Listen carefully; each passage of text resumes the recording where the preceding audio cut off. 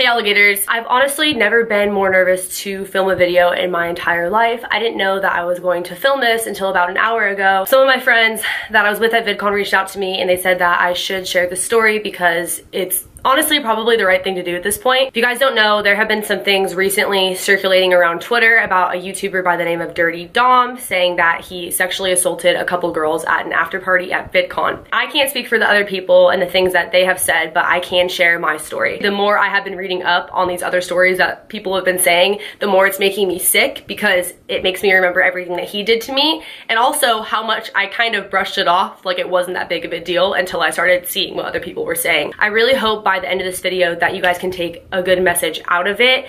I have never done a video like this where I've dropped names or in any way tried to expose someone, but the things that he did to those girls allegedly and that I know that he did to me are disgusting. I've been doing YouTube for about a year now and VidCon was my first ever real YouTube event where I got to meet other creators, meet subscribers, etc. It was overall a really great experience other than this one particular situation which happened day 2 at night at the VidCon after party, the Studio 71 network party at the House of Blues in downtown Disney. I went to this party with Olivia Cara and Michelle Platty. They can pretty much back up everything I have to say because they were there for the majority of what happened. Going into this party, we didn't really know anybody, so we were networking, making friends, walking around, meeting people. We had like YouTube acquaintances, but no one we were really close YouTube friends with. So we were kind of a squad, at least in the beginning, until we merged out and met other people. So we had been there for maybe a couple hours at this point. It was kind of late-ish, but not at like the very end of the night. It was open bar, so everyone had been drinking. There was food everywhere. Everyone was just having a really good time dancing. I was walking over to go to the restroom with Olivia and Michelle, and I was stopped by this guy.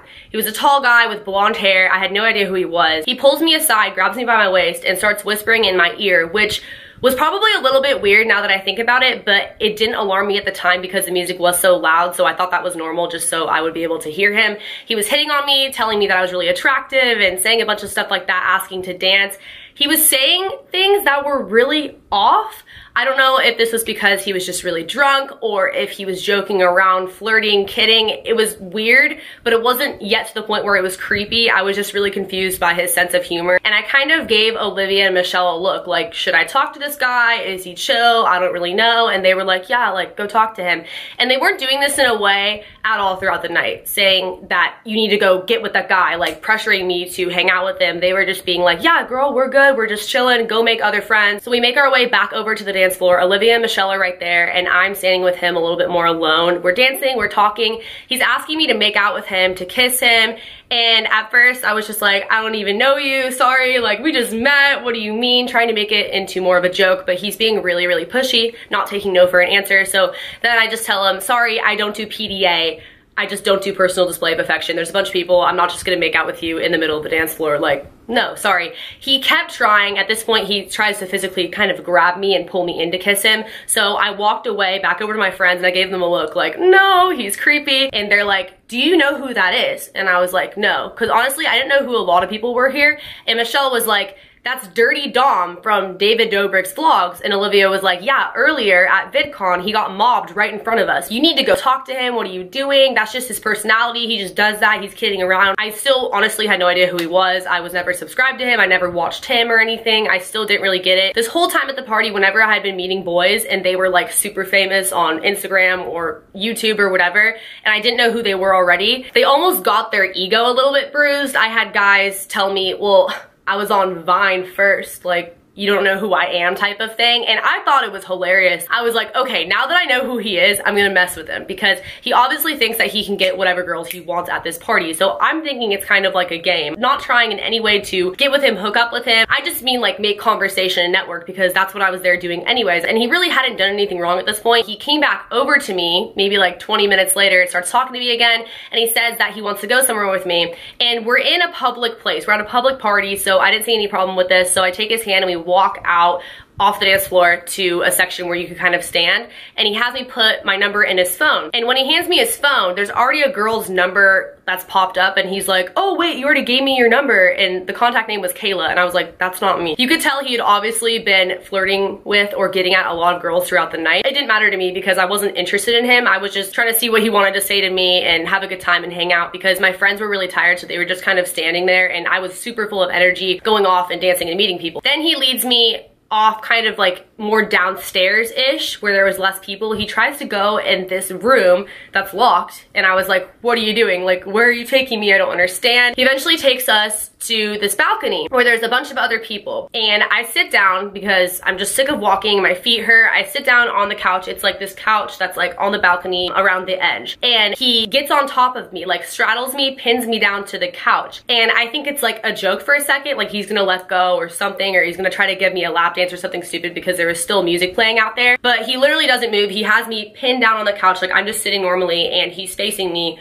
with his knees on my knees, like holding me down and pinning down my arms. And he gets really close to my face and is like, kiss me. And I'm like, no, I don't do PDA. There's a bunch of people out there, like get off of me. He doesn't move. He still thinks it's funny. He's laughing. I'm super uncomfortable. I don't know what to do at this point because it was different out there when I could walk away, but now he has me pinned down. So I'm trying to like play my cards carefully, and I'm still not understanding what kind of sick joke this is. And at this point, I don't think it's funny anymore. I don't think that he has a weird sense of humor. I just think that he's a total creep. So I turn to my left. I make eye contact with this dude, this bigger, tall dude. He easily could have stepped in. He gives me a look kind of like, are you okay?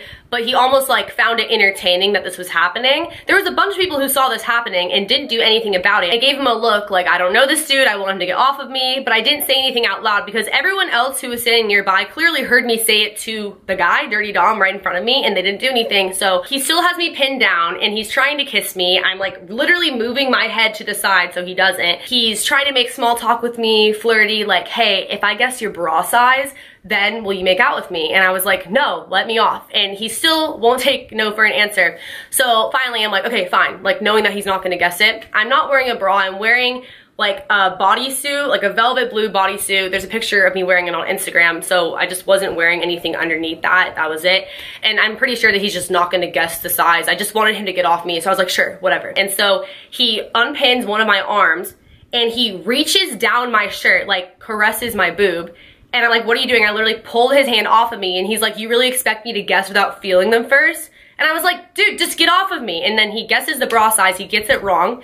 And I say, okay, like, get off now. And he's like, no, you still have to kiss me. And I'm like, no, I don't. And he's like, at least give me a half kiss. And I'm like, what's a half kiss? And while I'm saying that, he literally just comes in and starts kissing me, like making out with me, one-sided kiss, one-sided. And after a couple seconds of that, someone comes over and starts talking to him, like making conversation. So he gets up, and at that point I stand up and I start walking towards the door, and I open the door and I walk straight back to my friends, like literally bolt back to my friends. I tell them what happened. I'm super upset and they feel really bad because I just want to say again, in no way did they know that he was like this or that any of this was going to happen, because apparently he plays kind of like a creepy character in his vlogs or in David's vlogs or something like that. I don't understand it, but he really is like that in real life. My friends just didn't know that. I didn't know that because, like I said, he was being flirty and a little bit weird, but then he got very aggressive when we got outside and we were more alone away from my friends. Also, when I'm telling them this, they say that they got really scared because when I was out there alone with him, our friend Paige came up to them and told them that he tried doing the same thing with, it was either her or one of her friends. So at this point, they kind of realized he was like that, but they couldn't find me because I was literally on a balcony somewhere. So I ended up being okay. Like, I was safe. I was back with my friends. I didn't see him the rest of the night, and he didn't try looking for me the rest of the night because I literally ditched him out there when he went to go talk to somebody. But that was my experience with him, and this is a topic that I've always wanted to talk more about on my channel. I've been through situations that were a lot more severe than this, and I've been through other situations just like this where guys honestly can't take no for an answer. They do get really aggressive. No matter what the extent, it's not okay. Also, when this is all going down, he had his camera on him, and I asked him if he was recording this, and he said no. So just some food for thought. Since there were allegedly other girls that were filmed without their consent or put in the video or something without their consent, maybe they didn't even know he was filming, because if he filmed that, which he totally could have, he told me he wasn't filming. When I left the party, when I was getting ready to leave, I ran into the guy who saw it happen, and he asked me if I was okay. And he told me that that guy was a creep, that Dirty Dom was a creep. And looking back, it's like, why didn't you do anything then? Because you were literally watching like it was entertaining. I don't get it. Anyways, again, thank you guys for watching. If this helps you at all, if you learned something today, give it a thumbs up. Comment below letting me know your thoughts. Please, I really don't want to get hate from this, or I'll have to disable the comments, but I felt that this was more important just to share. If you're new, subscribe. Have my social medias on the screen or down below, and I will see you guys in the next video. Later, alligators. Bye. All right, guys, so we're officially here at VidCon. I'm gonna try to do my little prostitution gig. We're gonna see how many girls I can sleep with for $500 before I get arrested. Look at this girl.